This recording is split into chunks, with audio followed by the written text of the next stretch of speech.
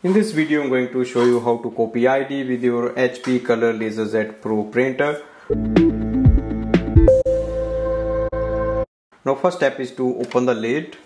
Now place the ID facing down on the first side. Click on the copy. You will see there is a ID copy here. Click on that. Select if you want to black or color. So color.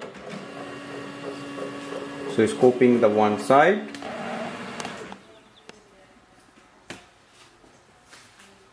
Now open the lid and place the second side in a different location, for example this side, and then press OK.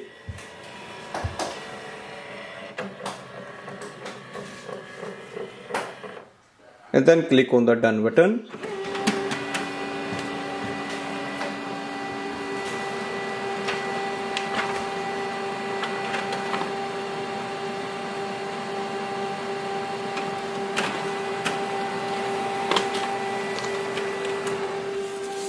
So this way we can do the copy of ID with this printer.